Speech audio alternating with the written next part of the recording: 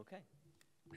So this is the meeting of Outreach, Communications, and Appointments, and I am calling us to order at 9:37 a.m. So you have several documents in your packet, including the agenda. I have no announcements for today, and so we will jump right to agenda item 3, which is discussion of the sufficiency of the pool for the ZBA vacancy. Well, it says vacancy, but there are multiple. So let's just sort of recap where we are with the ZBA. So we've had one vacancy on the ZBA since September 11th of 2019, and that was a vacancy of one of the regular member seats. At the time that occurred, we decided to hold off on filling that vacancy because they were able to use their associates, and so that vacancy we felt did not impose any type of significant burden on the body. We then, in December, received notice that the ZBA chair, Mark Parent, who had been reappointed to a one-year term ending June 30th, 2020, was going to resign his seat early on March 13th. I am not quite sure what the status is of that. The last conversation that I had heard of with Mark was that he had been impaneled for the current ZBA hearing on the University Drive South project, and that he was going to stay on the ZBA beyond the 13th for the remainder of that. And so I don't know how much longer that will run for, but he is at the very least has rescinded his resignation letter, to the best of my knowledge, temporarily so that he can complete that panel for that project. I know there had been some conversation about if he's willing to stay on for the remainder of that project, would he just be willing to stay on for the remainder of his term? And I don't know the answer to that, but at this point in time, we are not expecting that Mark Parent is actually going to be stepping down on the 13th. He will at least be carrying out the remainder of that project. Alyssa. I have a quick question. Since the ZBA was, even though Mark's been on a long time, the ZBA was recently confused as to who resigns to what at any given moment, and you don't resign to your staff support, for example, you resign to the town clerk. And so if he did resign to the town clerk, I hope he rescinded it with the town clerk as well. It's very typical that when people are on ZBA that they stay for a particular project just to see it through and say, I'm not sitting through anything else, but I'm staying on that one.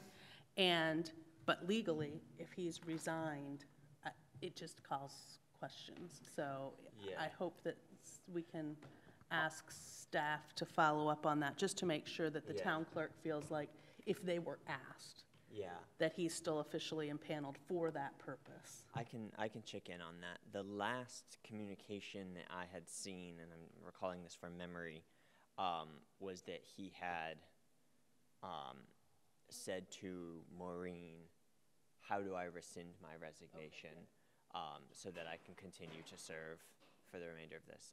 So I don't think Maureen knows the answer to that. And I think, and again, this is from memory, I'd have to dig through my email a little bit.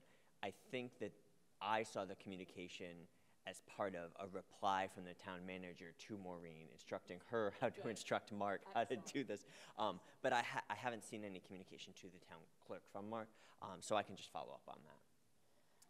We shouldn't have to, but just so that we feel like it's this fun game of telephone. Later. Yeah. So at this point, I'm slightly less concerned about that second vacancy of the regular membership, because we do know we have Mark at least for the somewhat foreseeable future. However, we then recently received a letter of resignation from Aaron Arcello, who is one of our associate members, and his resignation is effective immediately. And so our one vacancy turned into 2 vacancies, has turned into potentially 3 in the near future. And so I don't think we're at a point anymore where we can say, oh, that vacancy doesn't impose a burden on the body. And so the priority for today's discussion is whether or not we are ready to move forward with interviews to fill that ZBA vacancy. Now, the last time we had this conversation, if you recall, I said that it would be very difficult for us to assess the sufficiency of the pool because we did not have a pool. And so we had a discussion, I believe this was at our February 10th meeting, about how we might be able to increase numbers in the applicant pool beyond 0. So we had this body decided, one by consensus and one by vote, on 2 recommendations to try to increase recruitment for ZBA. One was to reach out to all of the planning board all of the people who applied to be on the planning board, but did not also check off ZBA. So several people had applied for both, but there were a handful of people who had applied for planning board and not ZBA. And there was a request that I reach out to those planning board people and ask if they would be interested in the ZBA. There was also a recommendation that I reach out to the town manager and ask him to come up with a list of people who he has interviewed for other town committee bodies that we haven't seen, that he thinks would be good people to be on the ZBA or might be interested in the ZBA, and ask him to reach out to them and encourage them to submit a CAF. I reached out to the town manager. He told me that he did that.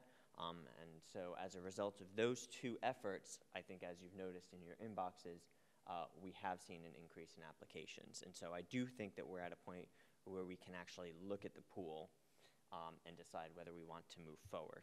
And so I want to do this sort of in 2 stages. The first is looking at the document that's in your packet on 3, ZBA sufficiency of the pool. And the second will be to look at the actual applicant pool and see if we want to vote to move forward. So let's start with that document. Darcy? And do we have a date set for interviews? We don't. I'm not going to schedule one until we decide we want to move forward. Okay. This is probably going to be a little more complicated than with planning board, just based on numbers, but let's one step at a time. The wireless just died again, by the way, so just, Okay. it would be great if we call that too, because like, this is ridiculous. Like, I've played off with all the normal things, and it won't connect, it disconnects randomly. Oh, are you on finally? So again, I got on and you got kicked off. Oh, it can't handle 6 access points, this is ridiculous. Get it together.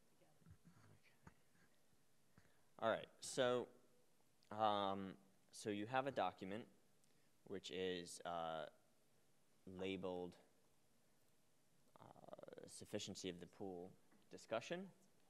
It looks very similar to the document that we looked at for planning board back on January 5th, January 4th.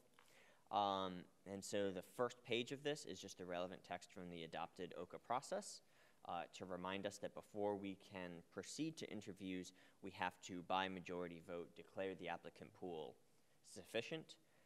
Remember, we did not decide on any hard criteria by which to evaluate whether a pool is sufficient, but we did put goals that we strive towards. So we strive towards more applicants and vacancies, we strive towards a diverse applicant pool, and we want to make sure that the applicant pool has some people that meet the current needs of the body to be appointed, and we want to consider any burdens on that body. The second page is an attempt to get at some of those questions. And so the first thing is that we need to make sure that there's been a vacancy notice published for at least 14 days before we move forward for an appointment. The vacancy notice was published on September 12th, so it has been 14 days. I also republished the vacancy announcement the first week in February, so actually that vacancy announcement has been published twice. The next thing is that the OCA chair designee shall contact any applicant who submitted their CAF 2 years prior to the posting of the vacancy notice. I did that. Back in February, which yielded very little, and so then we went through the process of reaching out to more people that I described earlier. So then as far as these 3 criteria, the number of applicants relative to the number of vacancies, we can confirm that there are more applicants than there are current vacancies.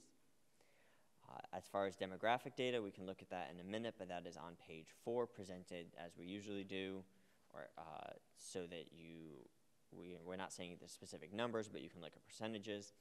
And then I wanted to just make sure we understand the current needs of the body, including any burdens placed on it. So again, this is a body that technically has 5 regular member seats and 4 associate member seats.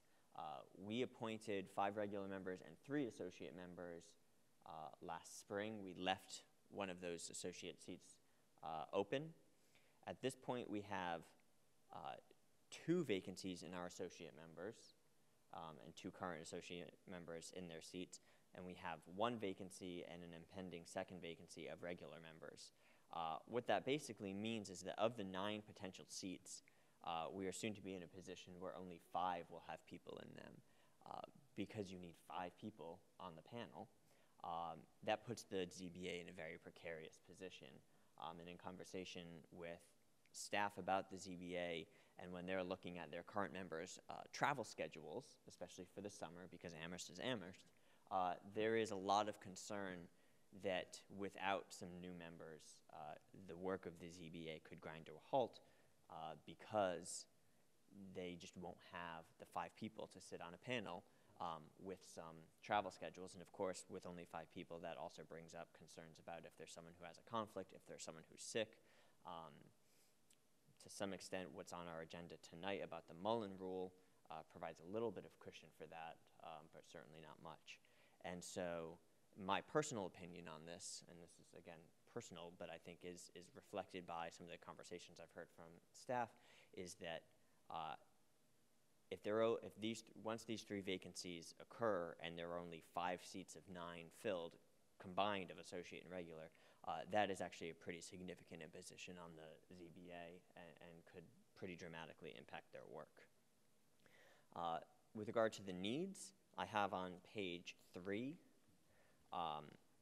as per our process, I reached out to the chair of the chair of the ZBA to ask for what he sees as the needs and skills that the body currently needs. They probably look very familiar to you, and the reason for that is I said, at this moment in time, what are the current needs of the ZBA? And he said, here's what I sent to you last time.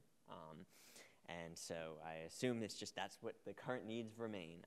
That this is identical to what we received last spring. And then again, the final page is the demographic data. You will see that we do have some diversity in far of the ages of our applicants, certainly more so than we had from the planning board. When it comes to gender and race, we are again looking at a pool that is exclusively white men. White and Caucasian men. Sorry, I don't want to get called for. So before we look at names, I just want to open up the floor to any comments or discussion about this document and specifically about diversity and the needs of the body and the burden placed on the body and how we're feeling about whether when it comes to numbers, needs, burdens, and diversity, we're comfortable moving forward. So, thoughts?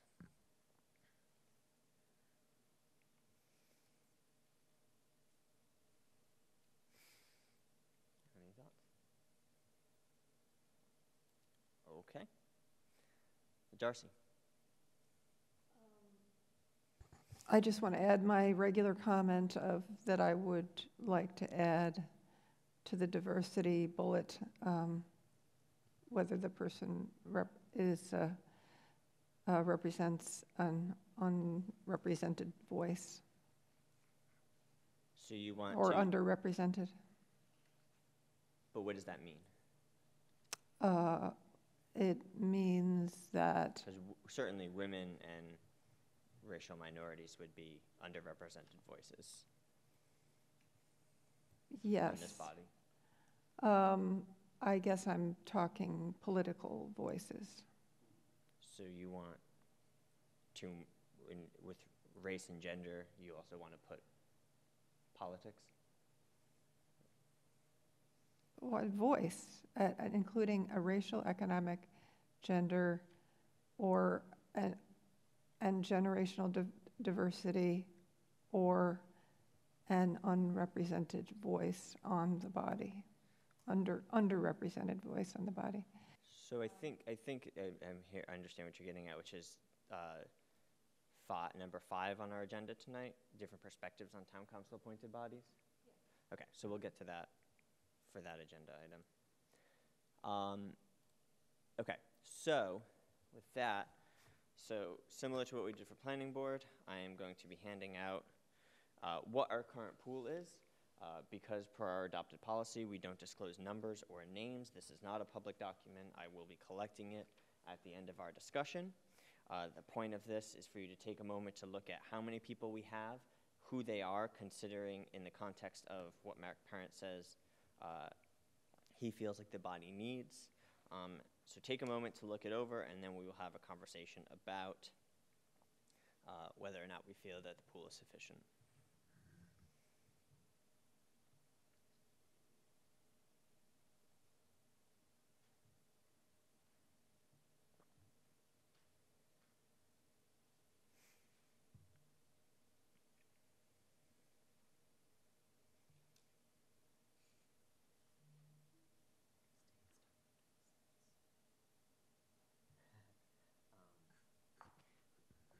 Alyssa has pointed out that I made an error in the CAF dates in that some of these people have applied in the future.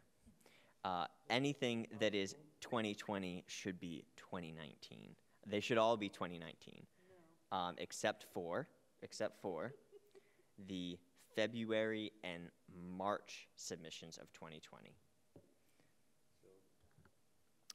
So why don't we just do this? If it's a date that's in the future, it was supposed to be 2019. Yes, makes so much sense. Our chair has many powers. It's just a test to see if we're actually.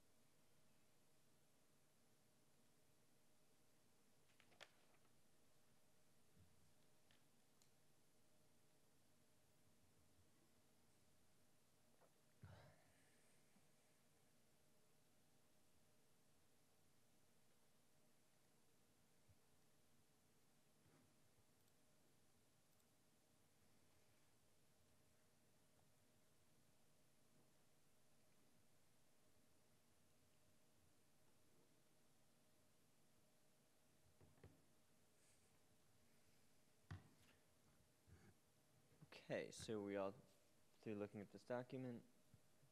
Okay, so remember we don't speak names or numbers, but do we have any, given the document that I provided in the packet, and given this document, I'd like to open up the floor to any comments regarding whether or not we feel that we have a pool that is sufficient to move to interviews. The one thing I do want to make sure I include in the framing of this discussion is the fact that while we do have 2 current vacancies and will have a 3rd in the likely near future, that does not necessarily mean that we need to fill all 3 vacancies in this round of appointments. And so we need to make sure that the body is operable, But that doesn't necessarily mean that you need to be able to see in this pool the capability of filling 3 full vacancies, because we can interview everyone and decide to only fill one of the vacancies or 2s, but we do want to make sure that the body is not impeded from operating. So, opening up the floor to opinions from members of this committee about whether you feel as though, given the information presented, the pool is sufficient to proceed to interviews. George? I feel the pool is sufficient to proceed to interviews. Okay. Darcy?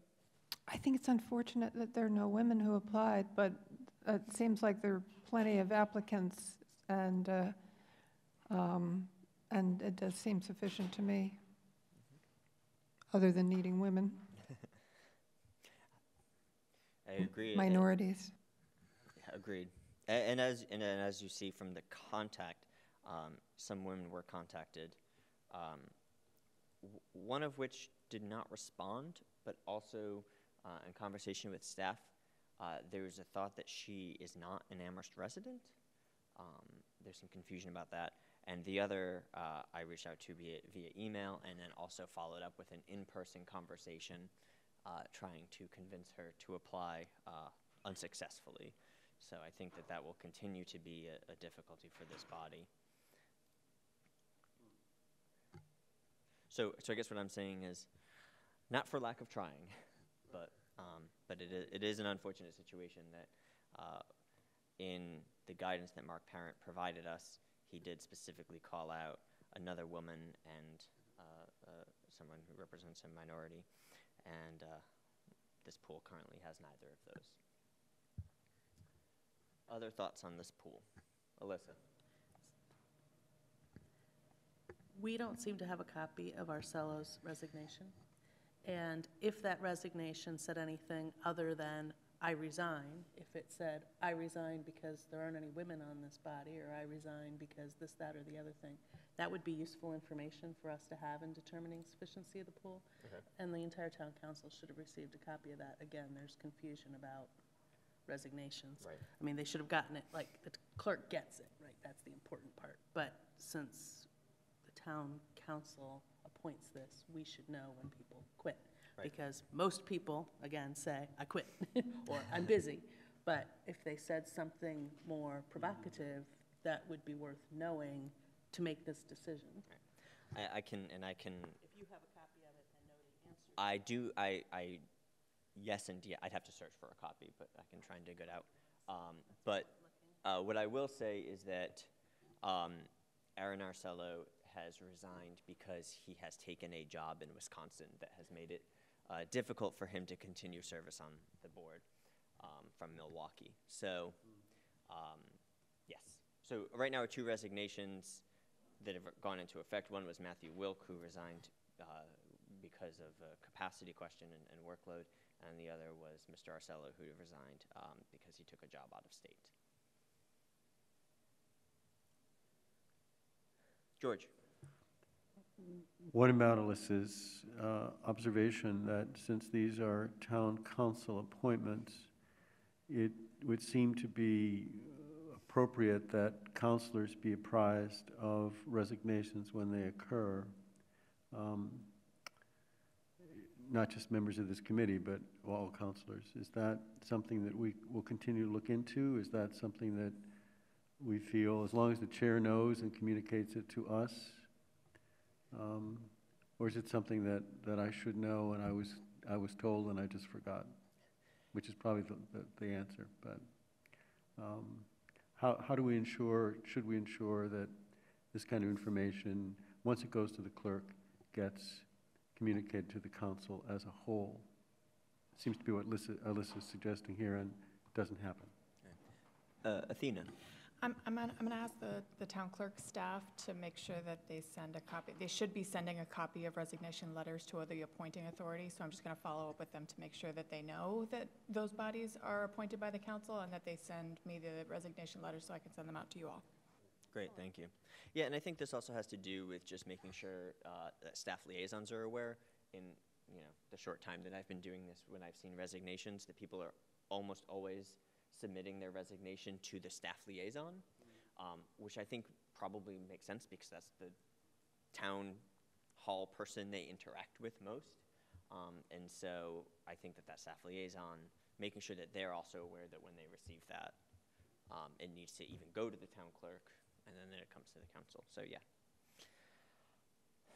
Okay, so I have heard from George and Darcy a feeling that this pool is sufficient to move to interviews. Sarah and Alyssa, do you have any thoughts? Alyssa? Same as what Darcy said, it is what it is. Okay, so then with that, I will entertain a motion. The motion would be to declare that the applicant pool for the Zoning Board of Appeals is sufficient to proceed to interviews. George? I so move. Okay, George has moved. Is there a second? Second. Thank you, Alyssa. Alyssa has seconded. Again, this needs to be a majority vote. Any further discussion? All those in favor, please raise your hand and say aye. Aye. Aye. Okay, and that is unanimous. So if you could hand these papers back to me.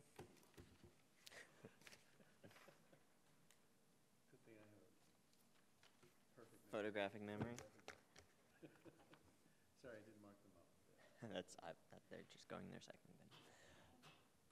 Yeah. Sean just said that the Wi-Fi should be working, so if y'all want to check. Okay. Is everyone connected at this point? Back on, yep. Hopefully it won't be a problem tonight. 13 of us plus are trying. Yeah. Okay, great. We have now declared the applicant pool sufficient. And so we have, just as a reminder, even though we very recently did this, our next steps are to schedule interviews. And so I am going to reach out to all of the applicants who are in the pool and try to find a date where they are all available and we are all available, because there are more than there were for planning board. It might be more complicated than last time. That was a great practice run. I am going to shoot for the same day of the week and time that the ZBA meets, as we did with planning board, but I will ultimately try to choose a decision that works best for all parties.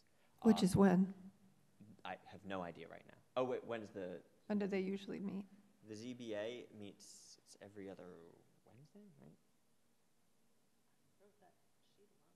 Yeah, I recently looked at it too, but now I'm blanking. I will send out some information to try and get, because I also want to make sure all of us can be there. So I am going to do my best to schedule that interview in the near future. Alyssa? I can look it up separately and we can come back to it, but we might want to, before we leave here, if there's a particular Wednesday that none of us are going to be here, you might as well not offer that to candidates, kind of thing. That is a good point.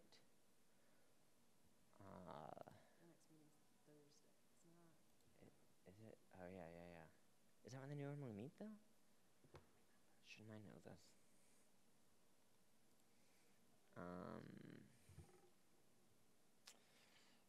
Hold on, y'all. I'll look this up.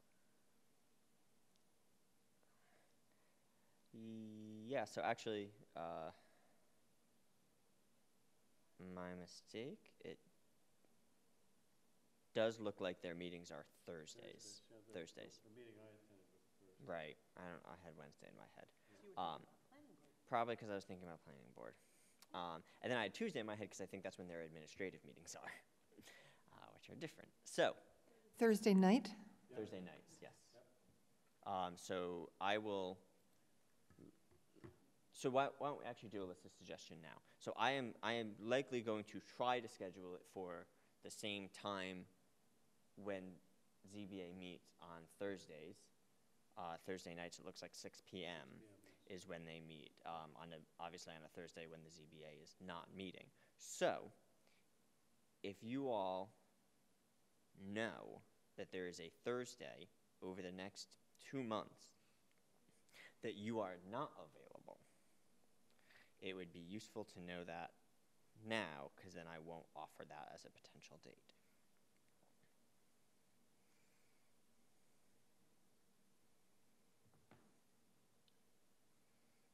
don't see any for me.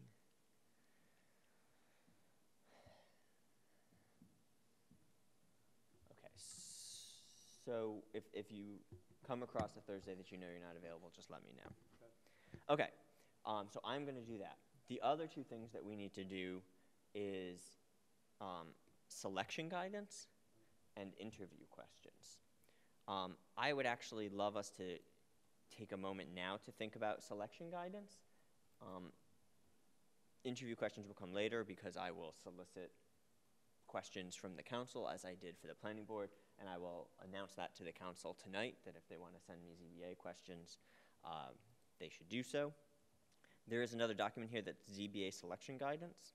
If you remember when we did the planning board selection guidance, it was, we ended up making a pretty simple document that had section A that was just copy and pasted from our adopted process. We added a 4 to it, which was characteristics.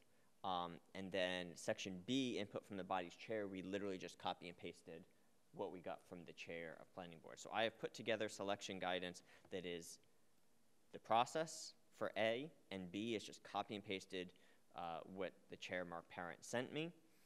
So my question is, for the planning board, we also added an A4, which was characteristics that we thought would be useful for a planning board member that we came up with as a group during a meeting.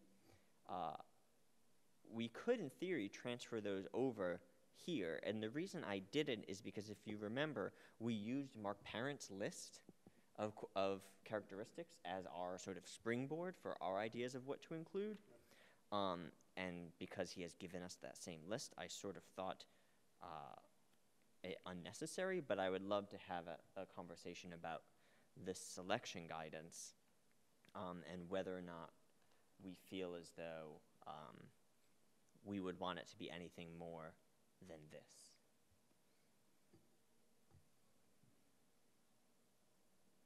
George. I appreciate Mark's doing what he did. I do have some questions about some of these terms as to what they mean. I don't know if that's a big deal for the rest of you. I'm not quite sure what professional means. Teacher, not professor, could use some elaboration. Others are very clear, I think, to me. I don't know if people want to go through them all or whether they want to just leave it as it is and we'll just deal with it in the heat of the moment. But a couple of these, at least one or two, a little puzzled as to how to interpret it. It's only one or two, really, I think. And maybe most of you don't have a problem with it, or it's not a big deal. And then, do we want to add things to this? That's another question. Sarah. So when I originally talked to Mark Parent, when he said teacher, not professor, it was because he believed that professors tend to pontificate and sometimes are rigid in their views. So he was thinking more a teacher than a professor. Yeah. So you can take that where you would like to take that. And professional, I think when he said professional to me, and of course Evan can say something different if he got something different from Mark when he talked to him. I didn't talk to him. You didn't? I He literally emailed said- him and he literally said, "This is what I sent Sarah." Yeah, and so he, I think that when he was talking about professional in that sense, I believe he meant it as far as someone who is civil, someone who is mature, and someone who is willing to get work done. Okay. Civil, mature, hard worker. Okay. Okay. That was useful. Thank you, Sarah. Yep. Darcy.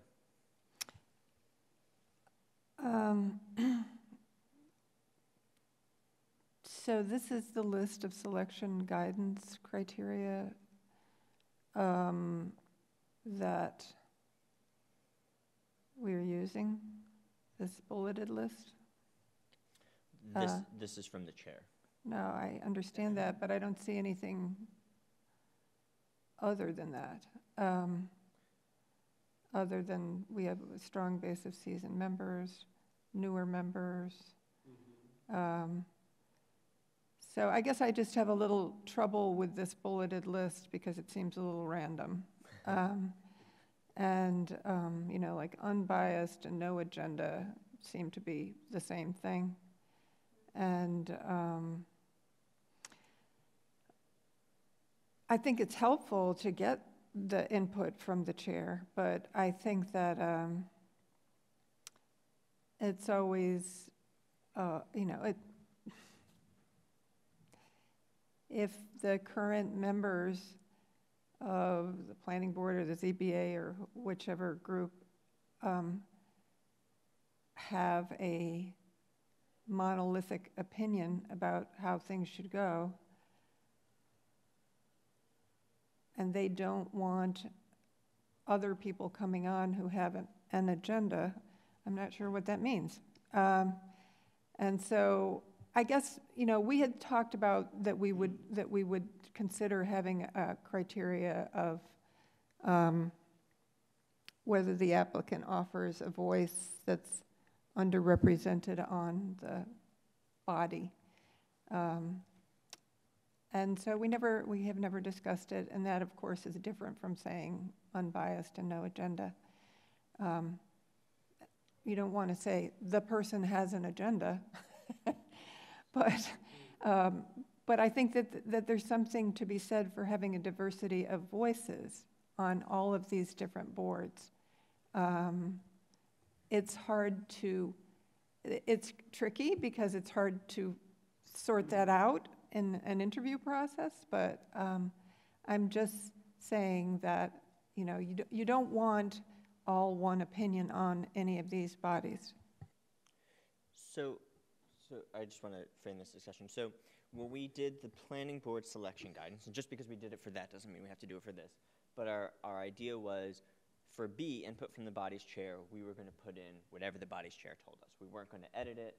We weren't going to select it. So that section is done. And I agree that it feels a bit random, and I shared some of George's confusion about some of these things, and I appreciate Sarah's clarification of Mark Parent's clearly anti-professor bias.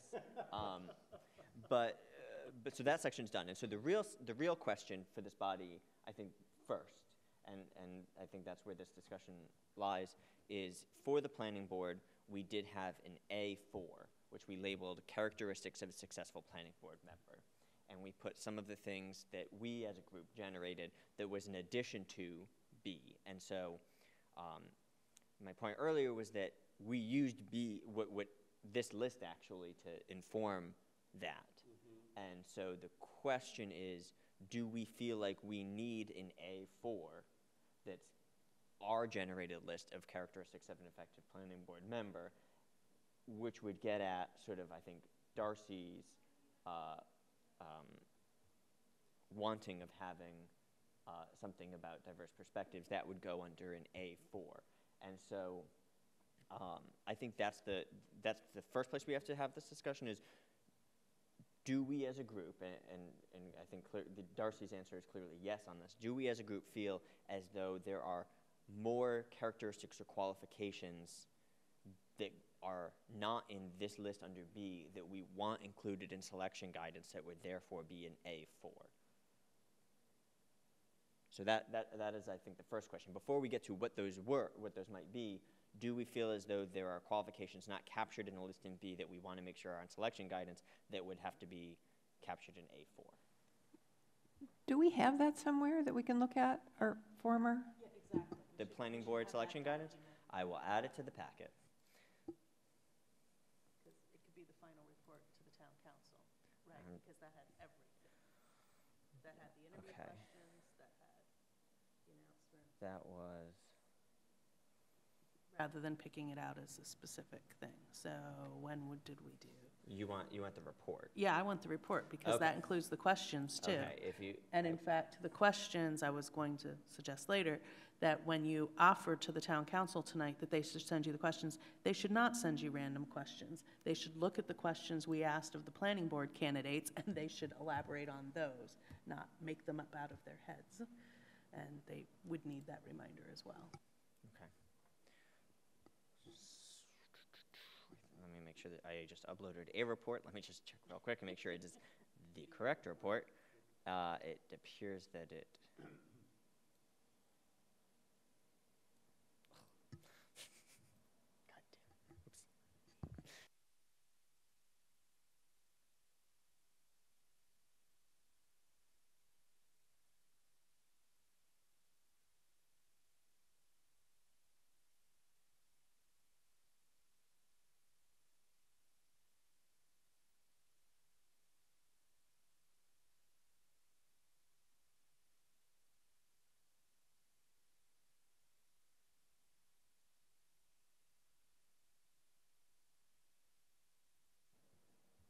I don't know why I don't have that full report in my folder labeled reports on my computer.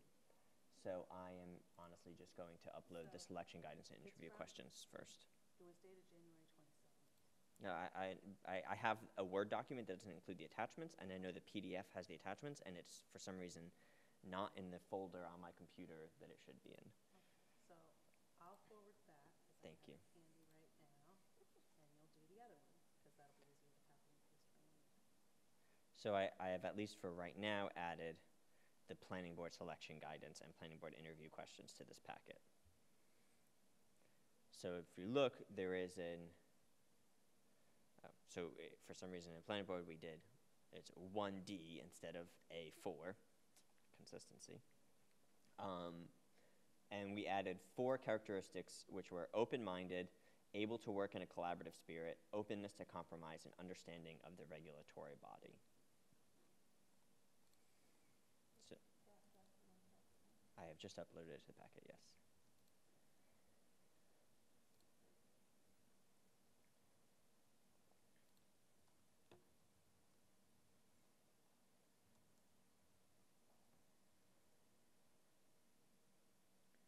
So I think I guess the reason I had a question about whether we wanted to add it is when I'm looking at what we did for planning board, open-minded, able to work in a collaborative spirit, openness to compromise, understanding of the regulatory function of the body, I felt as though those aren't necessarily said directly from Mark Parent, but in many ways, he did say must understand the judicial nature of the position, which is again important here. He did say negotiating skills and mediation, conflict resolution, and so I felt like a lot of those things were captured in his list. And so the question was, did we feel, even though he didn't use the words that we used for planning board, and I think some of those are transfer over, open-minded, unbiased, no agenda, I feel like these are synonymous in a lot of ways. And so the question was, given that so much of what was in our list for planning board kind of came from his list, do we feel like we need our own list that would be an A4 or a 1D, however I might want to. So, thoughts? Darcy? Yeah, I immediately, as I was looking at it, it was confusing to me because it doesn't make sense to me to have the criteria listed under the input from the body's chair as ruling what we decide, which, it's a good input, but it's just input.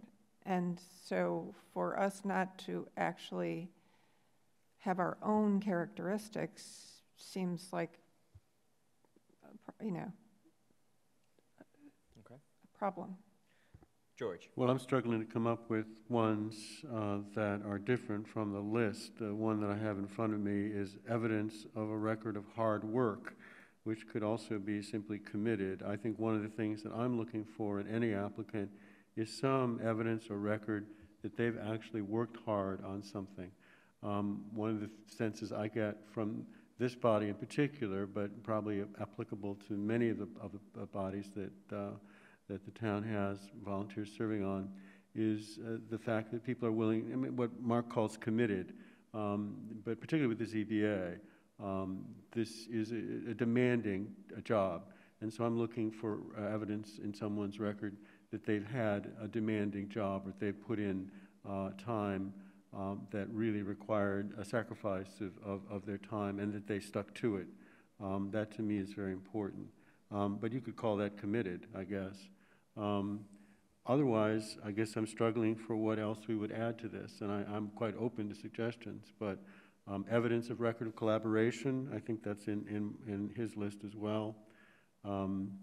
I think it's very important that we stress the judicial nature of this position, that they are not making bylaws, they interpret and apply them. I guess here I do not agree.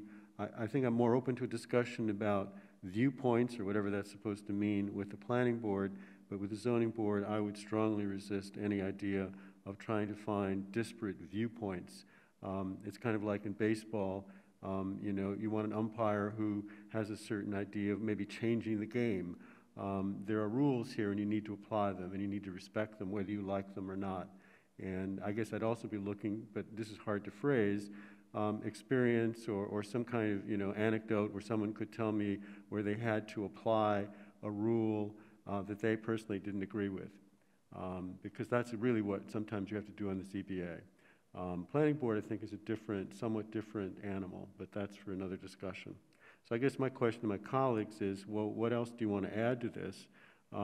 Because I hear what Darcy's saying, we're pretty much taking what Mark has, but he's pretty much covered the waterfront as far as I can see, but it's just my two eyes, so maybe I'm missing something important. What's missing in this list? Sarah? So I understand what Darcy's saying about trying to make sure that we have people that have diverse viewpoints, but I think that I would keep things the way they are, because I think that, I know that what Mark Parent was saying was, and I tend to agree with this, and I think I've said this on many occasions, is that we all have our own ideas about how things should be run. We have our own ideas about what values are, and we bring all of that rich tapestry to the work that we do. But I don't think that I want to have someone who, from when I hear agenda, to me that means rigidity. That means that that person is going to come down on one side of an argument the same way all the time, which maybe is exactly what I'm doing. They're always going to come down the same way, and I think it also makes people think that someone might not have their ears open, or they might not be open to what someone else is saying, which is challenging.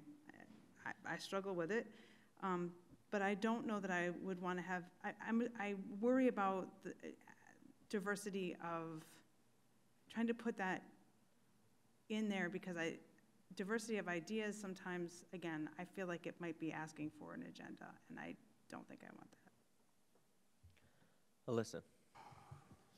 So I got a little lost while I was uploading the whole report, but it's my understanding that where we are right now is we are talking about our selection guidance. And so Correct. if we're looking at our report to the Town Council and Planning Board, oh God, page numbers, But anyway, it's Planning Board Selection Guidance adopted January 8th that has the criteria, as we've talked about a million times, for effective, healthy, multiple-member body. It has, as you said, that section D that we, based on conversations we'd had that say open-minded, able to work, collaborative spirit, openness to compromise. That included item 2, the input from the body's chair. So like you said, the input from the body's chair part, unedited, right? Correct. That just goes in the way it says. So the only piece we're missing is the middle piece, right? We know what our healthy multiple member body piece is, we know what the chair's input is, and we're just deciding now if I'm understanding this correctly, we're just deciding if the D that's currently in that report to the Town Council, characteristics of effective planning board members, can just be switched to characteristics of effective ZBA members, open-minded, able to work in a collaborative spirit, openness to compromise, understanding of the regulatory function of the body, is sufficient, or if it needs to have something added to it. Or if we even need it in the ZBA document. Well, we need it because we can't just have our generic theory about term limits or not, and our really generic random bullet points from the chair, which aren't, which is fine. I mean, and I'm really grateful that he went ahead and gave it to us, but I think we still have to we have to decide if we want D or if we want something else, but I don't think we flush it all together, because then it's not selection criteria anymore. And so I guess my question was, okay, so I want to do this in two stages then. And because my question was looking at that, it seemed like that is, although in different words, captured in what we got from Mark Parent. Yes. And so the question was, if we would come up with those same things for ZBA, do we even need to add it if it's somewhat duplicative of what Mark Parent said? So here's the first question, and I'm hoping we can do this by consensus, is do we want in what would, for this document, be an A4, characteristics of an effective planning of it, do we want an A4, characteristics of effective zoning board of appeals members, which would add characteristics to supplement the list that Mark Parent went. That's the first question. Do we want to have that section in the ZBA selection guidance like we did in the planning board selection guidance? I'd say yes. Okay, so great, that was easy. So the question is, what do we put there?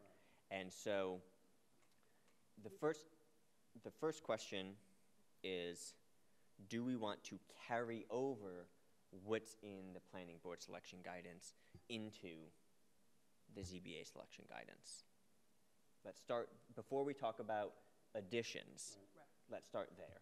Do we want to carry over what's in planning board selection guidance? Yes. Okay. George? It may not be really relevant, but Mark uses judicial, we use regulatory. Does that matter? I might say understanding of the judicial function of the body, stealing from Mark's comments, but maybe regulatory is good enough. Thoughts? Judicial? Yeah, I would suggest that as a possible slight change, but otherwise those four, I'm perfectly willing to accept them, and but I might suggest changing regulatory to judicial. There's consensus on carrying them over except changing regulatory to judicial. Okay, I'm not hearing any opposition, and I'm seeing some head nods. If you will please. Is it completely judicial? I guess it is, huh? It's an Okay, all right. Okay, if you'll just give me literally a second to copy and paste that in. Okay, so making progress. So the next question then is, do we want any additions to this? Darcy? I would just say that 1B sort of attempts to cover what I was suggesting with regard to new members. I'm sorry, what? 1B, these members bring new energy, outlooks, and ideas to the body. You're okay. Jesus. So we're looking at a healthy multiple member body. What I'm doing is I'm trying to figure out where in this could be included the idea that a diversity of voices is healthy. And so this does already say these members bring new energy, outlooks, and ideas to the body. I think that might be Sarah's language. Yes. But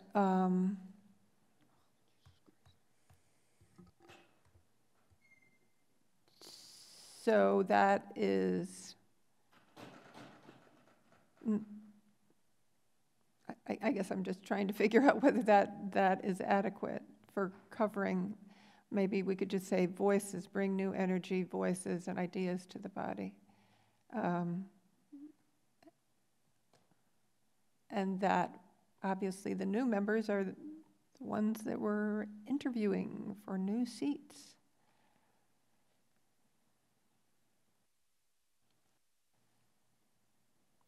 George? Well, I'm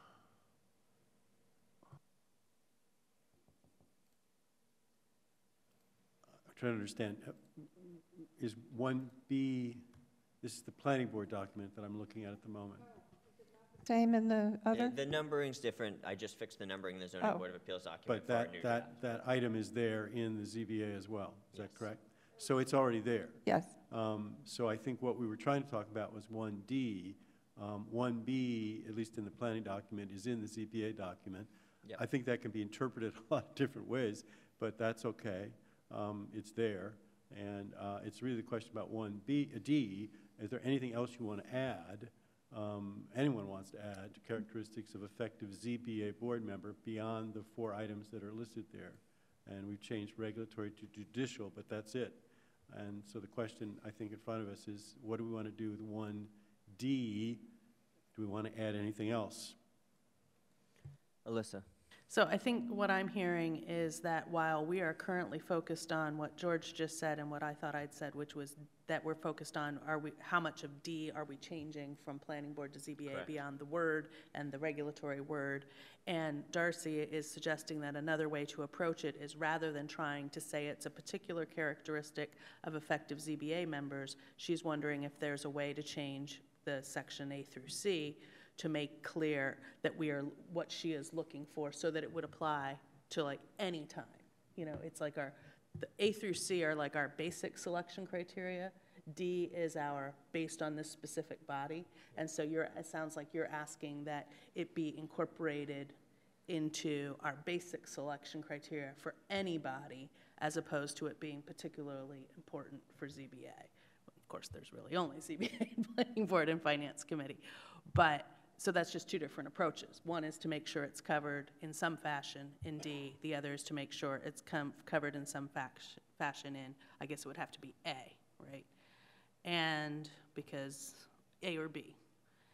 We're hearing from some people that these members bring new energy outlooks and ideas to the body, and that may or may not be sufficient to address this particular issue. I think that was part of our intention of writing it that way originally, was trying to address that.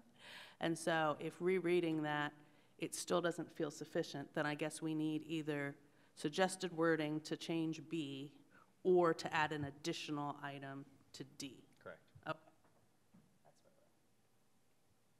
Well stated, Alyssa. And so, How do you feel about that, Darcy? I would like to, as George said, you know, that sentence is capable of a number of different interpretations. So, and I like the word voice. So if we could change, we could either add to D a 5 that says a diversity of outlooks or voices, but that's difficult with the ZBA, I understand. Or we could put it in B and just say, these members bring new members will bring new energy, new voices, and ideas to the body, or whatever, something like that. Is anyone else interested in doing this? George? I'm just imagining how I might interpret B in an actual case. And for instance, if we're looking at a body where everybody's, 65 or older, I might give some greater preference to a younger member. Unfortunately, we don't have, at least in the moment, we don't seem to have a diversity of gender. Also, you might consider, a renter or someone of, so I mean, there are ways of looking at this that, well, I'm not sure exactly, because there's also the suggestion that you're looking for someone who has a different view on development, or a different view on where they think Amherst should go, or a different view on da-da-da-da-da, and that's when I get very nervous. So again, my understanding of B, I would apply it in those ways, providing a new perspective, new energy, and new ideas in that sense. I would be very, very reluctant to apply it, nor would I apply it in the sense of, well, gee, we don't have anybody on the zoning board who thinks that we shouldn't have any more buildings, or we shouldn't have any more development, or doesn't like 1 East Pleasant, or whatever. That's when I get testy. Even though a huge number of people in town have that view? I don't think that's the job of the zoning board. And until somebody changes the zoning board job description, I'm going to maintain that position. It's not the job of the zoning board to make decisions as to that regard. Their job is to interpret the zoning laws in a fair and impartial way to the best of their ability. Everyone does bring their perspective. Everybody does bring their background. There's no question of that. But I'm looking for someone who is able to be balanced and fair and does not have an agenda about how tall buildings are, how short they are, how ugly they are, or anything else. And if someone's looking for that kind of person on this body, I would speak strongly against it. But So aren't you looking for someone with your agenda, George? I'm just asking for someone who doesn't have a view on that, and would not let their view on that determine their decision in front of the ZBA. So that's how I interpret B. I do think it allows for obviously different ways of thinking about it, and which I think perhaps would include, well, I'll leave it at that. And that's how I would apply it in my own mind. That's how I would apply B. And also how I would not apply it. Alyssa? So, in agreeing with George and adding a little more to it, in that I don't believe any of us knows what the alleged agenda or bias of the seated ZBA and planning board members are. I believe that because they don't run for office like we do, they didn't talk about zoning moratoriums, building moratoriums, et cetera, during their campaign for elected office. They wish to be appointed to an office where they said they could work within the constraints. Planning board is a little different because although they do some special permitting where they have to do that adjustment, they also are looking at the bigger picture in terms of the master plan and saying, you know, given what everybody's been talking about, given the master plan we have, given what's recently happened downtown, maybe we should change some of our zoning bylaws. And then they bring that to the town council. And the town council says, yeah, given where we're headed as a town, thank you for doing that, or no, you guys are nuts. ZBA doesn't have that ability to bring forward new ideas as to what the zoning bylaw should look like. That's not their task. That's the planning board's task. So if someone is trying to get appointed to the Zoning Board of Appeals to make judicial decisions on special permits, they should not be bringing the attitude of, I hate the building downtown. That's not helpful for them to make a fair and balanced decision. The fact that permitting has occurred doesn't mean that some of the people who voted for it didn't like it. Like, you don't have to personally like the way the building looks to have felt like, in order to apply the law fairly, I have to make X, Y, Z decision. And so the fact that permitting has occurred does not mean that the current body has an agenda, quote unquote, toward building downtown, density downtown, or not. It's that they are, to the best of their ability, applying what they think is fair. Would you want like 5 members of the same family who agree on everything to make the ZBA decisions? Probably not, because then they probably do look at things more similarly, although we all know about siblings and differences. But as long as you're not just leaving it up to one person, you are getting a diversity of opinion that says, given the law we have, given the personal biases I bring to this, but given the law we have, here's how I need to vote. That feels very different to me than saying we should have some people on there who don't like the direction of downtown development. We should have some people on there who would have voted against it. Like, what? Like, that's not why we're choosing people. That's what elections are for. And that's not so that we can, as counselors, load it up with our proxies. It's because we're looking for people who are there to do a job. We don't own them just because we appoint them.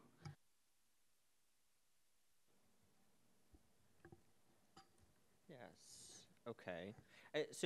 Stepping a little bit out of my chair role to add my comment on this, I think I agree with a lot of what Alyssa said. I guess my concern is this idea of trying to put people into these particular political boxes on an issue, which I think could be important. And so, you know, if we want to think about, you know, planning board, we had 3 candidates who probably have 3 different viewpoints on every issue. And so trying to divide them between 2 types of groups of people seems not super effective. I think that there are, you know, if we're looking even at this body, there are a lot of issues that Alyssa and I agree on a lot. I'm also bracing for her to vote against my bylaw amendment tonight, right? Because there are issues that we also disagree on. And so I worry about this simplistic, we need people who are pro-development or anti-development. And Darcy, that is what you said in our meeting after the interview. You said there are two camps of people. There are people who want unfettered development, and there are people who want fettered development. I think that's a direct quote. And I'm wary of trying to insert that sort of simple boxing of people or compartmentalizing of people and trying to put that into any type of policy or selection guidance. Because I don't necessarily think it's productive, and I don't necessarily think that it actually represents the idea that everyone is different and has different feelings about different issues in different ways. And I'm also really concerned, it always makes me really uncomfortable trying to use the language of diversity around that. Because when I think about diversity, I think about protected classes, right? And I think about we need gender diversity, we need racial diversity. I think about all of these things. And when we basically say this group of older white men is diverse because they have different views on buildings of downtown, I think it sort of perverts what we typically think about with diversity. And so I would personally like to try to take that idea of political opinions out of these bodies. If there is consensus to put it into these bodies, I would really like us to avoid lumping it in with our statement about diversity around gender, race, and age, because I think that would be personally offensive to me, and I think would be to a lot of people. I think that would be a completely separate category. So I think there's two things there. I don't really want to see it in here at all, but if it is in there, I would really encourage us to not try to lump it into our bullet point about looking for diversity of gender, age, race, and then political opinions. I think that undercuts the other aspects of demographic diversity that we're actually looking for. So where do we stand with this? We have a document, and the question is, do we want to add to 1D? We have 4 things under 1D: open-minded, able to work in a collaborative spirit, openness to compromise, and understanding of the judicial function of the body. Do we want to add to that list? Alyssa. So the reason I feel like it's enough to have B right now, newer members, blah, blah, blah, new energy, outlooks, and ideas to the body. The point of selection criteria, because I've been having this conversation associated with the school committee vacancy, the point of selection criteria is so that we can sit here as a group and talk about why we prefer one candidate over another without saying, Bill wore a funny hat, I didn't like what he said about X. Instead, we say, we said that we were interested in new energy and outlooks. And I'm hearing a lot about a new outlook from candidate B, and that's why I am looking to vote for candidate B. I'm really interested in that idea of a new energy and outlook. Otherwise, we may as well just ask people to tell us why they hate something or why they don't, because, and yet, several of us disagree that that is an appropriate role for this body. So I think it's perfectly justifiable for anybody who feels like there's not enough diversity of opinion, I'm using that word diversity inappropriately, that they can say, that person and persons, I hope we all want people with new ideas, can sit here and say, I'm really excited to hear this new way of looking at things. I've never heard anybody from the ZBA talk about that way before. I think that will be a really valuable addition to the way the ZBA is working. I think that's incredibly helpful. I think that trying to define it as some sort of agenda, not agenda, bias, not bias, just doesn't really work. But I hope we will, like, we didn't just write these words for fun. Like, we wrote these because we want to be able to use them.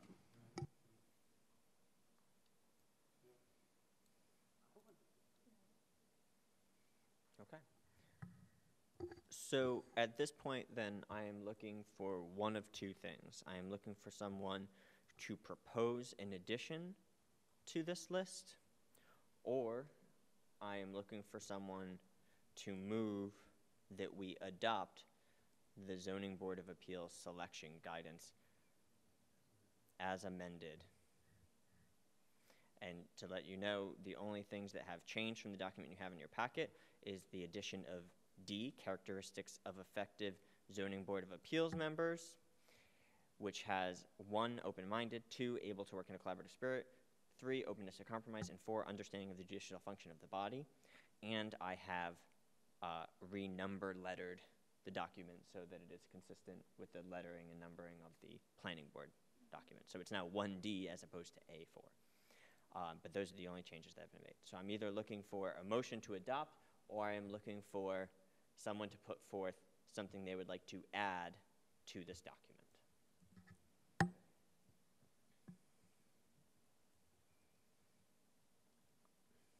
George? I'm willing to make a motion to adopt the criteria for zoning board The Zoning Board of Appeals selection. appeal guidance. selection guidance, thank you, as amended. George has moved. Is there a second? Sarah has seconded. Is there any further discussion or any proposed amendments to this document? Alyssa? Just to clarify, so when we're looking at that whole thing from the planning board, that's just all been up, like it says, adopted 1-8. It's basically that whole structure, like you said, because you've renumbered it, and then it has that wording change, and it has the input from the body's chair. It's this whole thing. It's not just D that we're changing. It's that this is now our new document, Zoning Board of Appeals Selection Guidance, adopted 3-9. Yes, Correct. and it includes all those components. Correct. That's what I'm making sure, that component of outlooks and ideas is still in there. Oh, Correct. Okay. Any further comments or amendments to this document before we vote? Okay, then I will call the question. All those in favor, please raise your hand and say aye. Aye. Aye. That is unanimous. Okay, I am going to give us a 5-minute break, and then we will come back and move to the next agenda item. But he said to start without him. Okay, so we are back, and Darcy, you had a question. I just have a question that's off the agenda about, because I was looking for our minutes, and I Yes. couldn't find any going back to September, either draft or in any form, so. So we are way behind on minutes. If you remember, at some point in late summer, I believe, when we got the minute taker, so I guess maybe that was September, we shifted how we did approval of minutes to delegating it to the chair. And honestly, I have had on my to-do list OCA minutes, and it's one of those items that I keep pushing off as I have to do other things. And so we are way behind on minutes. As you are probably aware, I have spring break coming up, and I am not going anywhere because I don't want to get coronavirus. And so one of the things that I have put on my spring break to-do list is catch up on all OCA minutes. And so they should be up by mid-March. But I apologize, that's on me, and it's just, I've been so at capacity with work, and that's been an easy thing to just say, okay, this doesn't need to be done today. So. Maybe we should just have minutes the regular way, coming to us during our meetings, because I'd like to actually see the minutes on a regular basis. Does anybody else have any interest in that? We can do that. No? I'm fighting apathy this week. It's okay. I'm not gonna argue with someone taking work off my plate. So. I would just say that it might be easier for you, and I hate to see you have spring break and then have to just be all those minutes, right? No. Well, I don't know if we want to approve all of the minutes going back to September. But, I mean, I'm talking going forward to, for our short life until June 30th. So is that the proposal then, that he can deal with the backlog however he chooses, and then from starting today, after Athena gets them ready and she sends them to him, and he can say, yeah, go ahead and send them to the rest of OCA, and then we'll approve them here? Okay. George? My custom is just to put it in the packet so that you have the minutes to look at before the meeting. So that's another way you can do it. Yeah, I no, think as it's long pretty- as it shows up in SharePoint, Yeah, good, I right? put it in the SharePoint packet, and then I assume people look at it, and then we just do it by consensus or whatever the chair wants to do, but then it's done. So I will work on, so our next meeting is after spring break. And so we will be in a better position then, and if we're not, you can yell at me. Okay, so I want to move on to agenda item 4, which is a continuation of a conversation we had last time, which it was about community activity forums. And so the last time we met, we started talking about what was useful, what was not useful about community activity forums, and we threw out some ideas. And I promised you that I would have for today some mock-ups of what a revised CAF could look like given our discussion. I put 2 out there that are almost identical except different in one way. And so there seemed to be a split on this committee about whether we wanted to separate out questions about experience, training, qualifications into 3 separate questions, or if we wanted to maintain that question but word it in a way so that it would, 1, get us away from just listing of qualifications, and 2, not scare anyone away who might feel as though they didn't have those. I have put 2 CAFs, so I've put them in your packet. Some of the wording is mine. I am perfectly willing to hear people tell me no. I don't want to do any of this, or your wording is garbage, Evan. So whatever we want to say. But I think that perhaps the conversation that we have had along the margins and sometime more directly that relates to this is, I keep hearing Alyssa say, well, I can't decide what to put on the CAF until we know what we're going to do with them. And so I think it makes sense before we actually go through some of these recommended revisions, I think we do need to have the conversation about whether we are going to recommend to the council that CAS remain personnel records and treated as we have been treating them, or whether or not we are going to recommend we shift CAFs to be public documents, because the answer to that question may inform our final recommendation on revisions to the CAFs. And so depending on how that conversation happens today, we may not do any of these revisions, or we may want to do more and come back to them. So I will open the floor. Darcy. You probably all noticed that I sent you an email right at the beginning of the meeting. Yes. With the Northampton language on their equivalent to our CAFs. And in red is the sentence that they add to their form, which basically makes it a public document when the person signs off. So it says, important, once this form is submitted, it becomes a public document. If there's information you do not want open to the public, please do not include it on this form. So I'm hoping that we've all thought about this enough and come around to thinking that it makes sense to just, have more transparency and just allow the CAFs to be public documents. Alyssa. So, no, I have not come around to that viewpoint. I don't believe that the email, which I know was while we were all settling in here and not having Wi-Fi, et cetera, did you link us to the actual CAF form that Northampton uses? Because if I don't know what's on their form, I don't really care what the disclosure says. I mean, if their form only has a person's name and the committee they're interested in, that's different than a form that has all the questions we have on it, but has a thing that says, sure, you can just, well, but I don't see it. I mean, I haven't been provided that. If this is such an important thing to do, then we should be looking at what the rest of their context is for that. Can I just see, so if you could, given that, could you put the link, could you put it in the packet, a link to it? Or download it and put. Either download it and put it in the packet, or you can upload a URL to the packet too. Either way, just so it's in the packet for today. I always forget how to do the upload URL part, but I'm sure Evan will tell us again. Yeah, you just do new link. Okay, so sorry to interrupt.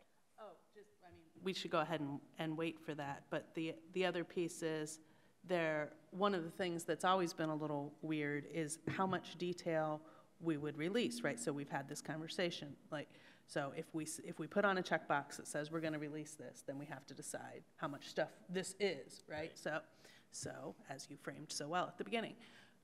If it just says, my name is Paul Smith, and I'm interested in the ZBA, that's one kind of CAF to release. Paul Smith applied to the ZBA. Maybe there's 25 Paul Smiths in town. Who knows? So that's transparency theater. That's not transparency. That's just a person's name. Who cares? We don't even know if they live in Amherst. If you're going to include their address, for example, because they need to be an Amherst resident, not a registered voter in these cases, but a resident, if you want people to look people up because you want to be transparent, then they have to release their address to us, because that's how we know which Paul Smith it is. Are you going to tell Paul Smith, who doesn't want his address published on the town website, that he can't apply? Well, or we're going to just say Paul Smith's name, but not where he lives, but the other people, it will have where they live. See, that's why I'm saying this is transparency theater. This is not actually accomplishing anything in terms of transparency. It's just giving out pieces of data that have no context. So I do want to add, I don't know that I have a firm opinion on this necessarily, and I think that I take Alyssa's point as it's also not an all or nothing. You release a full CAF or you release nothing, so there's lots of nuance here. But when it comes to the idea of transparency, I do want to return back to a conversation we had very earlier on in the existence of this body, which was about balancing transparency and privacy interests, and protecting privacy interests so that people won't be scared off of applying for bodies. And I will say that I have spent the past month and a half asking pretty much anyone who I think is reasonable and has a pulse whether or not they want to be on the ZBA, whether they'd be willing to serve. I have worked really hard to recruit people to the ZBA. And the most recent conversation I had with a person who did not end up applying, so this person is not in the pool, they said, well, first they said, well, what is the ZBA? And then I explained to them, and they said, oh, okay, because they didn't necessarily want to do stuff, the zoning stuff that the planning board does. They didn't want to create new zoning bylaws. And they said, oh, that actually sounds interesting. And then they said, would I have to, this is a direct quote, would I have to go through that whole dog and pony show that you made planning board members go through? And I said, what do you mean by that? And they said, those public interviews on camera. And I said, that's part of the process. The ZBA members will be interviewed. And they said, never mind then. And I said, well, why not? And they said, I don't want to have video of me interviewing for a body and then not get it. And so they were actually there to submit a CAF for a ZBA. And I think they would have been good. And they decided against it because they didn't want to do a public interview, because to them that was too much. They didn't want to be on camera in front of an audience, have that out publicly and then not get it, which confirmed a fear that I've had, that this opening up the process is good in a lot of ways in that it shows the public more of the interworkings of the council, but there's a potential downside, and we've been talking about it as a hypothetical. And this was confirmation that it's not a hypothetical. There are people who are not going to apply for things because they don't want to do public interviews. And so there is the concern, of course, that again, this idea of a public CAF, of everything you submit to us will also be sent to the public, and what that means can mean different things. It could just be that if someone submits a public records request, they're submitted. I know, Darcy, you've talked in the past about wanting them actually uploaded to the website, so literally anyone could go and click on them. And so I want to make sure we understand that dynamic in this conversation, that there are potential downsides to these ideas that we're calling transparency, because I think that's important to consider, that it's not a hypothetical that we might scare people away if we say, this is going to be a public document. So I think we need to think about that, because I do think, again, there are different levels of what we do with this. It's not all public on the website available or not at all. There's different things in between, and we want to find the way that best represents a level of usable transparency, but also ensures that we're not scaring potential new people away who are nervous about putting themselves out there. Darcy. I just sent you the form as a link in an email, and I don't think I remember how to put it on SharePoint because I haven't done it since I wrote minutes. So, Okay, I will put it on SharePoint.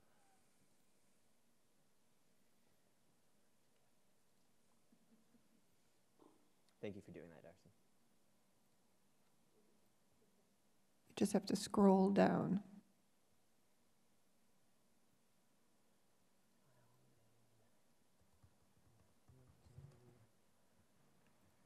Sorry, George. This isn't an easy one for me, and that's okay, but when I hear Evan's story, I don't feel a lot of sympathy for this soul who is going to serve on a body that's going to make important decisions in front of the public, and yet they don't want to put their name in the ring because they might be rejected, and they don't want anyone to know that. Yes, it probably means that some potentially good people might not serve in the ZBA, but surely there are a lot more good people out there, and I guess I just don't find that argument very, very convincing. I need something stronger to push me away from the view that I'm finding attractive, which is, look, this is the ZBA, this is the planning board. Public has a right to know who's applied and what they, who they are. Beyond just their name, seems not unreasonable that someone should be able to look at, their statement. There is an interview process that's also public, I realize, so that certainly meets some of the concerns of transparency and openness, which is good. And I resisted that originally, but I've come around to see that makes, I think, some good sense. So I guess I'm struggling with why not go all the way. And my mind is open here. I really am struggling with this, but I guess I'm leaning at the moment towards a sense of, the Northampton model may be the way for us to go. I guess I'm trying to get a sense of what are the serious downsides, and I hear the arguments made by a number of my colleagues that some good people will not apply because of this process. Now, this individual, Evan, just mentioned that process that they objected to, we've already agreed to do. That's not going to change. The public interviews is right. And so that's, we're not going to go back on that. So maybe it's just a matter of the folks in Amherst getting used to this and us making a stronger case with people who express these objections. Anyway, I guess I'm looking for reasons why we should not make these public in the way that Darcy has suggested and in the way that Northampton does it. And I'm open here, but I'm struggling. Sarah. So I actually feel in a lot of ways the same way that George does. Is originally I really didn't want to have the CAFs be, take all of these questions, and I would make, all of it public. But I think there's a push for us to do that kind of real transparency, and I think that for me, I'm still wondering if maybe doing so much of this out in the open and having all of these, write a statement and put it out, maybe, I feel like it might be what people want, and maybe it could raise the bar on people that we have applied, but at the same time, so I'm willing to say that let's give this a try. But one thing I would really like to say is that I think that all of these measures that we take, I think that there should be somewhere written, like, what are possible drawbacks? I mean, we had talked about that, about making the interviews public. Will we have less people apply? Will we suddenly have a dearth of people? And I think that if you kind of look at where we came from, when it was private, we had a lot more people applying. And then when we went public, we had a lot less. But I think we should I think it should be reviewed, but I think it needs to have a couple, maybe 2 or 3 more years of doing it a certain way before we can say it definitely has a negative impact. Alyssa. So I'm following up on the Northampton situation, so I appreciate you going and finding that, Darcy, which basically we copied much of our forms from each other because we use similar software. However, I don't see any evidence whatsoever that this becomes a public document upon application. When I look at their boards and committees description, it says, after you submit an application, the application goes to the mayor by email. They look at the application, they put it on file for a year. If it exists, it's sent to a staff person. If a vacancy exists, they send that application, meaning that CAF, to a staff person for review. The person might go to a meeting. Then eventually, if the mayor decides this person is worth looking at further, the application is then submitted to the city council, which at this point could well be a protected document, just like we're treating it as a protected document here. It doesn't say that's when it doesn't say here, when you apply, it becomes public. It doesn't say when it goes to the city council, it becomes public. What it does say eventually is that a city council meeting, the application's referred to a committee. It never says here anywhere at which point, and so unless you know that answer because you've actually talked to someone in Northampton who's familiar with the actual process, I don't know when they do make the information public. And so just telling somebody that their CAF information is going to be public eventually is not actually the same as the transparency of, as soon as you apply, there's like some scrolling list on the town website that says who's applied for ZBA for the past 2 years. Like you hit CAF and boom, it ends up there. You hit CAF, it ends up there. So I need a better understanding of what we're actually trying to accomplish here. Darcy. I will keep looking on the website. I should have found this before this meeting, but I have searched on the Northampton website and found the actual applications of people that have applied for boards and committees, and you can read exactly what they put on their applications. I don't know exactly at what point they become public, but it was available to me to read their applications. Okay, George and Sarah. It says, once this form is submitted, it becomes a public document. Now, I would read that as meaning once you click on your computer and send it to the town of Northampton, anyone can access it. Well, No, Finding it are two completely Right. different things. sure, because all that means that it would be subject to a public records request. right. Right, so there's a difference between saying this is a public record subject to a public records request, but it's only given to someone if they actually submit the request, versus say they're going to be on the website and anyone who wants to can access it. Okay. And so I think that's part of it. Sarah, you had your hand up. Yeah, that's pretty much what I was going to say, so. Okay, Darcy. Oh, I'm just telling you that you can search. I'm not looking right now to try to find out how, but it doesn't just require a public record request. Darcy, you don't know. Just admit it. You don't know. You found some records of CAFs. Great. You don't know at what point in the process. Was that at the point No, where I they were don't know voting? what Was that at the point point in they the were process. voting?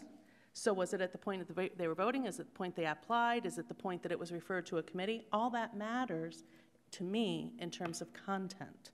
So that's why I can't believe that after we've talked about this for a year, that you don't know the answer to that question just because you found some CAFs online at some point in the process. It's important to me to understand if it's a scrolling thing, if it's when it gets referred to the committee, like it goes to their equivalent of GOL. Is it when it's in the full town council packet, like, you know, how we have our report to the full town council? Are they in there then? Like, when is it public? Because I, for one, for example, would hope that no one would think it was a wonderful idea to leave a scrolling list of the last 2 years' worth of CAFs just up because they turned them in and some of those people have moved away, versus here's the pool at some decision point, which I think is what we've talked about in the past, more like some counselors have wished that it would be public at the point it came to OCA. Some wish it would be public at the point it comes to town council, as opposed to just our report. So, but since, even though this has been talked about for a year, we still don't know what we're basing the proposal on, except some Google results. I'm uncomfortable with, because they may have had an experience that helped inform their decision, right? Just like we're talking about collecting data.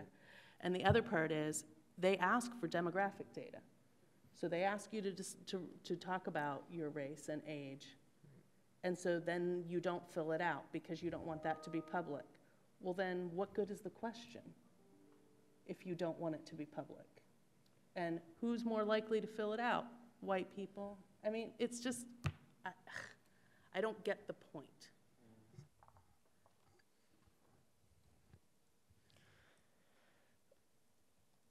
So it's clear that the Northampton application is a public document. We just don't know what that necessarily means, right? And so again, that could inform our discussion, because there's a difference between saying this is subject to a public records request or proactively posting it on the website or something like that. It seems like it's possible that theirs is a public record that you could get through a public records request, but doesn't actually be released to the public necessarily until that person is up for appointment. So I think Alyssa's point that I'm hearing is that's an important distinction to make, and if we're using Northampton as an example or a model, we need clarification on that. Is that a sense, that need for clarification or desire of clarification, a sense that other members of this committee have? I'm seeing yes from Sarah. George? I guess what even if Northampton, it turns out that Northampton's CAF becomes available like within a week of the time that you submit it. Why should that? I mean, I'm not sure that's a reason for me to adopt that process. I'm open, I understand the idea of transparency and openness, but the question that's coming to my mind more clearly, and we've talked about this, is that at what point does this become public? And I can see a strong argument for waiting until a certain point in the process we would have to determine, which might be the time of interviews. But at that point, clearly, these documents should be made public. But why should they be made? And maybe I need an argument from the other side now. Why do we need to have them public from the very moment, or close to the very moment, that you hit the submit button and it goes to town? Wouldn't that, delaying that a bit might address some of the concerns that Alyssa's expressed? And maybe she would say, no, it still doesn't. But in terms of encouraging people to be more forthright about their answers, since it would be made clear to them this would only become public once they enter the interview process, however we'd phrase it. But that to me strikes as a compromise that might be workable. And even if it turned out Northampton did make them public from, within a week of the time that you submit them, that by itself wouldn't really move me very much one way or the other. It's more why does that make sense? And maybe Darcy has thoughts on that, but I'm struggling to see why it has to be public right from the get-go. And for 2 years, or, just, at what point do you, right? Darcy? Well, for one thing, the public obviously has an interest in these town council bodies that we're talking about here. And I think that were we to add that sentence to the CAF form, then it would be up to us to decide how we're going to interpret it. It would be, Northampton and Amherst might do things differently, but it doesn't, we could still add the sentence and then figure out what it meant at a later time. So it would just open it up to some way of doing it. So anyway, I'm glad to hear that there are some of us that are thinking in these terms now. Okay. So we're starting to run a little short on time. I don't think we can make a decision on this today, given the discussion we've had. I'm also personally really hesitant to ever to add that sentence and say we'll figure out later, because of course that means if we put that sentence on today and someone emails me tomorrow and says, I saw the sentence, how is it released publicly? And I say, we're not sure yet. That's an uncomfortable position for, you're right. Given how we work, 6 months we'll let you know how we're going to do that. So I don't think we can put that sentence on until we know how it's going to, until we have a recommendation of how it's going to be implemented. So this is a conversation I think that needs to be continued, which means we're not going to get to look at the actual revisions to the CAS. Here's what I'm going to ask. Since it seems that we're using Northampton to some extent to inform this discussion, and since there are outstanding questions, and since we have actually a fairly significant amount of time before our next meeting, I think our next meeting is like March 30th or something. Darcy, if you would be willing to take on a little bit of homework, if you could reach out to Northampton and just answer some of these questions that we have about what does that sentence mean, when are they released, are they on the website, how do they decide, if they are on the website, how do they decide when they go on the website, which ones go on the website. I think that would be really useful. Sure, I would be glad to do that. Thank you. Great, so I think that would be really useful. And if anyone else wants to check in on any other towns, I mean, feel free. Yes, Darcy? And I do have a question. What we're doing now is obviously not applying to the ZBA applications. Are we going to recommend that the full council ratify or adopt this process that we're working on right now about the CAFs? I don't think that this body has the ability to unilaterally change CAF, so I think that whatever we come up with regard to CAFs will be a recommendation to the council, in the same way that we made a recommendation to the council to split out the CAFs, and that was then voted on by the council. So yeah, I think all we're doing right now is developing a recommendation. Great, so we'll hopefully have that information for the 30th, and we'll start with this conversation on the 30th with the goal of figuring out if and how public CAFs might be, and then that will help us think about any potential revisions to the content that we're going to recommend. So think about, I mean, we've obviously had a good discussion.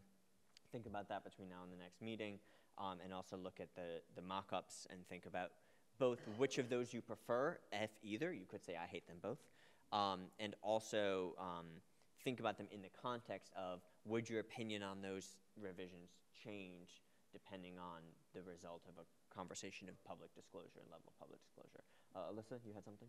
Two things. One is, yes, to me, it absolutely would change what I wanted to have on the CAF based on at what point in the process it was getting disclosed. And also why I would have thought we would know this information already, but since Northampton's being held up as a model, what they're actually doing with that demographic information when, if they're treating it as a public record, at some point, someone's identification of white is showing up on a public record. And so are they does anybody answer? My question is, does anybody answer it? And what do they do with that data? Because, we're doing it all in a more anonymized way, just like and the town manager is doing it in a more anonymized way. And so I think that's because as I talked about before, when we moved up, and I appreciated that you did that on the draft, that we moved up the statement about our definition of diversity and what we were looking for. I don't like having those demographic questions if they're not going to be answered anyway. And if we're telling people that it's going to be public, it's even less likely they're going to answer them. So then I just would scrap those questions altogether because we're trying to get at the data another way, which is bringing me back to the writing prompt idea. I realized that the third version of the CAF that I should perhaps write myself is that it would have the part about the address, which again, not everybody's going to want on the internet, is more of a writing prompt that answers the same questions you got in little boxes, but that's what's getting released. It's this writing sample, writing prompt. This is my, and we're talking about it right now for school committee. It's a statement of interest. So a statement of interest to me could technically be far more valuable than what looks like little data boxes on an Excel spreadsheet that's actually not data. So the demographic stuff sort of is data, but telling me your experiences, that's not very useful in an Excel sort, but it could be useful as a writing sample. And I have no problem at all with having people have to submit a statement of interest as part of their CAF, as opposed to trying to wordsmith our questions perfectly on the CAF. So I'm hoping we can consider that as a third option. So for the meeting on the 30th, I will also then bring in CAF revision option C. So for us to look at. Sarah? I also just came up with something that maybe be a revision to how we ask some of those statement Okay. of interest questions. So do you want me just to send that to you? That would be great, because if you just tell me Yeah. right now, I promise I'll forget. Yeah, So- no worries. I promise. Okay, great. So we will continue this discussion. This will be our, this will not be our first agenda item on the 30th, because our first agenda item will very likely be whatever happens between now and then with the ZBA. And is it about CAS? Okay, so, great. So future agenda items. So, well, actually, let's maybe, our agenda, you've noticed I didn't submit a written report to the council for tonight. I did not feel like we had anything necessarily to report that would merit making councilors read anymore. But I will report tonight to the council that we have declared the applicant pool sufficient for the ZBA, and that we have adopted selection guidance. I will also send these things out to them, and I will be asking the councilors to submit questions in the same way that they did for the planning board. And I will ask them by a certain date so that I have time to compile them for our next meeting. And so our primary agenda item for next meeting will be, hopefully we will have an interview date, and we will have a compilation of counselor submitted questions. And so our primary agenda item for the 30th will be to develop interview questions for ZBA. Our secondary agenda item will be to continue this conversation about public disclosure of CAFs and relatedly potential revisions to the CAFs. Alyssa, you want to make sure I don't forget?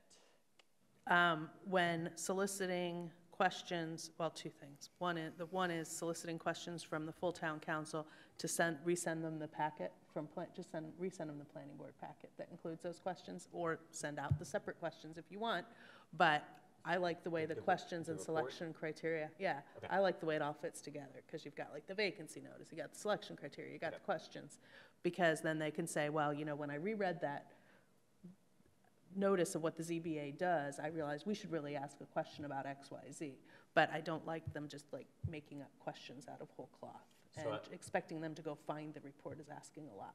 So I will send, and I'll probably just do it when we adjourn this meeting, so I will send a request for questions that will have attached to it the selection guidance for ZBA that we just adopted, the January 27th report to the town council, which was about the planning board, and I will also send them the committee handout for the ZBA.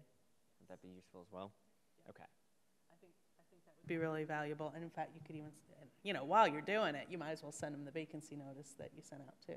I mean, really, it's like the pre-written version of your report, right? It's a bunch of the piece parts from the eventual report. The other question I have about ZBA is we still haven't figured out what is going to be the process for figuring out current associate members. Did we have a chance, did you get a chance, to ask the current associate members if they were even planning to stay beyond June 30th? And if or with not they were planning to stay, would they be interested in being full members? Because that's part of the mix here, right? Is before we make, it doesn't have to be, we don't have to know it before the interviews, but we have to know it before we decide.